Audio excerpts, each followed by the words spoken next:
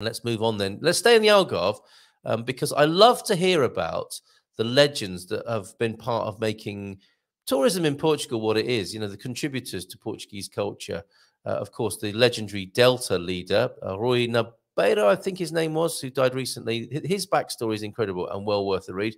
Will we find out now about another Portuguese legend with an incredible contribution to the culture, especially down there in Vale do Lobo in the Algarve? Let's look to the Portugal resident for this one. And while we're there, we'll have a look at a few of their headlines as well. Former Vale do Lobo owner then, Sander van Gelder. Doesn't sound Portuguese necessarily, but it might be like that British guy who was one of the early adopters of travel to the Algarve. I must look into him again. There are these key figures who discovered the Algarve, it would seem, as foreigners, I'm saying. Of course, it's very patronizing and condescending to say discovering the Algarve, because, of course, there were local people there. I'm talking about discovering it as foreigners and attracting other foreigners to come. Okay, so no disrespect intended there. Former Vale do Lobo owner Sander van Gelder dying at 85. Let's find out more about this person.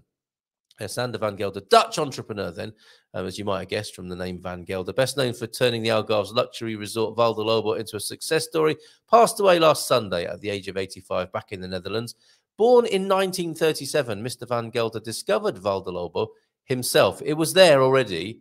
He chanced upon it during a holiday himself in the mid-1970s. His initial goal was simply to purchase a holiday, but after having recognized the resort's potential, mid-1970s, when some of you were seeing the Rolling Stones, he decided to buy it and move to Portugal in 1977. That's quite amazing, isn't it? Okay, I'm having a holiday in the Algarve. It's quite nice. I think I'm going to buy it. The place, that is, not just a holiday. At the time, the image of Portugal wasn't famous, as the revolution had shaken the credibility of Portuguese institutions. So this was what? 3 years after the revolution. Good timing for Senor Van Gelder, I think. But although the specialist advised against investing economically in the country, whoops. So experts, professionals who we were urging you to connect with in the last segment didn't come up with the best of advice here, advising against investing economically in Portugal. I decided to take the risk, the entrepreneur told Correio da Manhã over 20 years ago. Amazing. That's a direct quote then from Senor Van Gelder at the time. The image of Portugal wasn't famous, as the revolution had shaken the credibility of Portuguese institutions. But although specialists advised against investing economically in the country, I decided to take a risk. Fantastic. The resort was run under his ownership for the next 30 years, a period, and we've stayed there. We enjoyed our stay there, in which an 18-hole golf course and many facilities, including bars, restaurants, and shops, were built. Vale do Lobo went on to thrive, cementing its place in the so-called Golden Triangle, consisting of Vila Moura, Quinta do Lago, and, of course, Vale do Lobo. His work at Vale do Lobo was recognized by the Portuguese government, which awarded him a gold medal of touristic merit in 2004. In 2007, Mr. Van Gelder sold Vale do Lobo to a group of Portuguese and international investors, including the largest national bank, Caixa Geral de Depósitos, Alda Felipe, presently regional director at Kronos Homes, who worked alongside Mr. Sander Van Gelder for many years, has elaborated on the impact the entrepreneur had on the region as a whole. This is what Alda Felipe said. A truly exceptional person has passed away. We must honor and remember the extraordinary legacy of Mr. Sander Van Gelder, the beloved father that he's referred to as, and visionary behind the Vale do Lobo resort for over 30 years, 1977 to 2007, she said.